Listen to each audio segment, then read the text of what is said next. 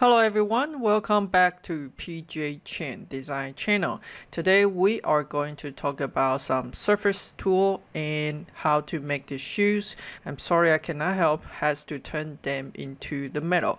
Are you ready? Let's get started. There are a lot of images you can trace on, depends on your design, and I'm not a shoes designer. I just want to use a Rhino to discuss the surface, but you can trace on any of those profile to starting with your design. Since I'm not a shoes designer, I'm going to grab an image online that is to starting with this profile. So we don't have to go exactly like this, but we kind of need to get understanding for what the shape is going to look like. I would suggest you to trace not just directly, we always want to trace the line over. So let me starting with this one and kind of going from here. And again, today's demonstration is for understanding the surface editing, so we may not necessarily to do exactly the same design. But if you are doing the design for your own, you probably want to make sure that you trace exactly. Alright, so I got that two line there, and I actually want to cross over and to trace this bottom line. I do not want that little bit heel there, so I'm going to do something like this. And then I also wanted to do a curve roughly look like this. Okay, so this will be the profile that we have. We also want to design something like the bottom sole. So I'm going to trace over. And by the way, the shoes look pretty painful. I'm not so sure that a human can wear this one, but maybe. But anyway, so we are going to. Wow, really painful. But anyway, so it's for the demonstration purpose. I'm going to delete this one right there. Alright, so this is my profile, and this is, you know, where from the top view supposed to be. So I'm going to rotate that one. Since this is for the top view, let's go ahead to rotate it 90 degree and also rotate it 90 degree here, so that way we can use as a top view. We wanted to make sure the point that we have here and have here is aligned with the point that we have on the front view. So the command we are going to use, it's called orient to point. So we want to orient this one from the 2 point, and we want to make sure it's scale 3D, and then we want to come in here to the perspective. We want to snapping into those cross point. So let me stretch them into here. Okay, so now we got this one and that one. Now we have this. We also need to find out where the top opening is. So I'm gonna go into oval view, and then we are gonna come over here using the oval. And again, I don't know what exactly the shape the topping should look like, but we're just gonna use an oval to represent it, and you can change it for whatever your design is. Okay, so now we have this, we have that. We just need to make sure that this two straight closed curve, it should follow this curve and the curve that we have on the top to fit our design. So the command we are going to use is curve from to view. So I'm gonna click this one and that automatically create that one. We're gonna do one more time. We'll click 1 and 2, and then that will create this curve over there. So now we are just temporarily going to hide the original curve so it doesn't bother us, right? So now we have this, we can creating the surface. If we are creating a surface by sweep tool, for example, we are going to use the sweep tool, rail 1, rail 2, and you have cross section here and cross section there, and you also want to close the sweep. So let's see what happened is you will have it cross over there, right? So sweep 2 may not work. In this case, it's because there's some really tight areas really pointed, painful at the same time over there. So I'm going to move that one to there for the comparison. Now if we are not using the sweep tool, the only choice left is for the curved network.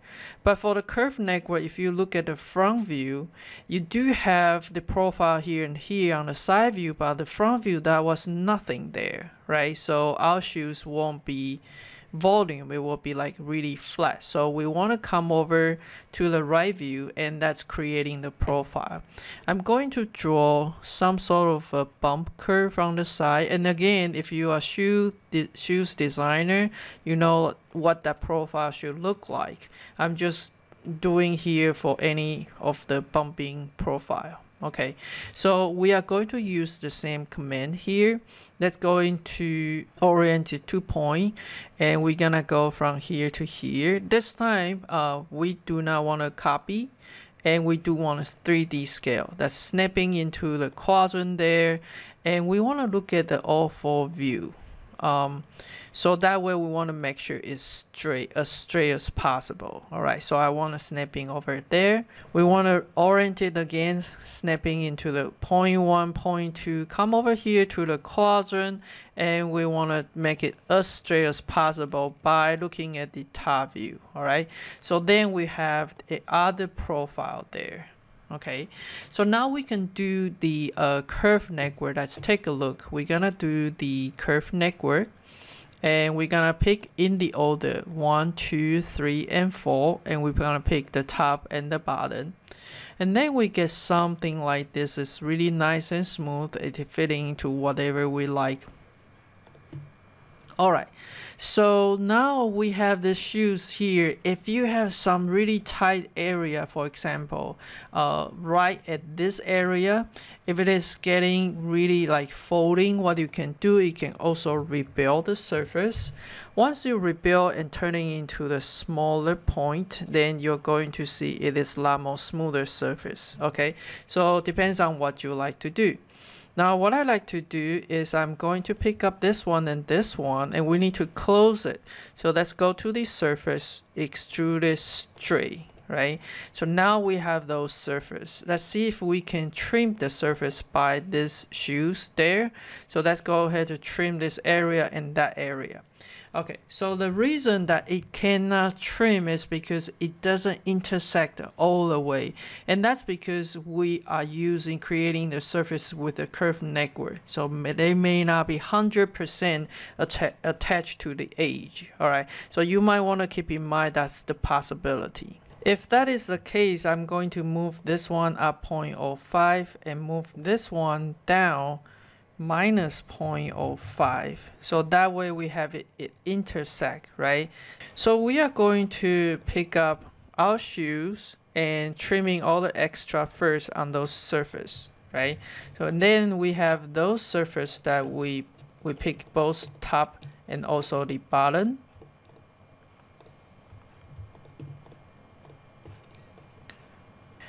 And we want to go to the front view, and that's trim off the extra on the top. And we also want to trim off the extra on the bottom. And let's go ahead to join all of them. So now if you look at the property, it says a closed solid poly surface. Okay, to make it hollow, we can do is using the shell command. And we want to remove, let's say 0.3 may be good, so I'm going to click this surface and remove the 0.3 there. Since this is really pointed, you make sure you don't want the thickness is too thick, you might end up with not solid. Okay, so this is a closed solid poly surface. So I'm going to do is delete this curve and kind of wanted to duplicate it, this edges there. Okay, let me move that into other layer and change the color is easier to see. We're gonna turn off the original layer. Okay, so this is where exactly on the edge. I'm going to cut it off by drawing a straight line here. And then let's trim it off this part, and this part. I need to move it, this one down there, and we can join it. So I want to come into the top view and project to the C plane, and we don't want to delete the input, right? And so this is the one is going to be narrowed down, and if we look at the top, it's kind of it's getting inside of the shoe, so I'm going to bring it down to somewhere close to the bottom of here. So to be sure, we want to align to the bottom and make sure we align over there. Okay, so now I have one over there on the top. If you do want to just use the loft, and you can go from here to here, what you're going to get is a straight downhill, right? And if that works for you, that will be fine. If it doesn't work for you, I'm going to move this one here. What we can do is we can make the curve much nicer. So let me use this curve to trim off this curve first, okay? And I'm going to draw another curve close to the midpoint. And we are going to use a command called blend. We are going to blend from this edges to this edges. All right, so that way it will give me really nice curve over there. For the inside one, we could just freehand drawing for whatever curve that you're going to be used, and just kind of coming over here, and make sure you're snapping into the middle. Okay, so now we have a new tool profile to use. We're gonna use a sweep to rail. This is rail 1, rail 2, and we're gonna go from that curve and go into the bottom curve, and then we will get something like this. All right, so it's flow with the form better, and we can just simply just cap it.